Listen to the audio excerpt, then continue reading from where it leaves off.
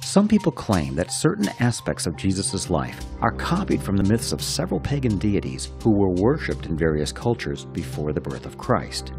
But take note, these claims don't actually come from scholars, but from amateur skeptics. The reason is they are false, and they are very easy to disprove. Because all you have to do is go back to the ancient documents for yourself, and you will find that none of these claims are supported in the actual historic record.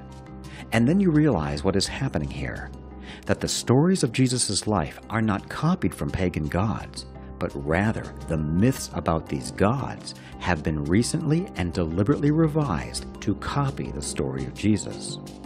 Anyone who claims that the stories of Jesus were plagiarized from ancient deities is obligated to prove it with manuscripts and inscriptions, but they can't because they don't exist.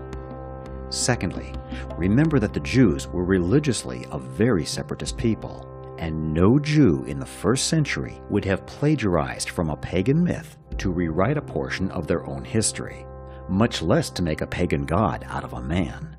That was idolatry, and it was forbidden. So it turns out that the early Christians did not make up stories about Jesus.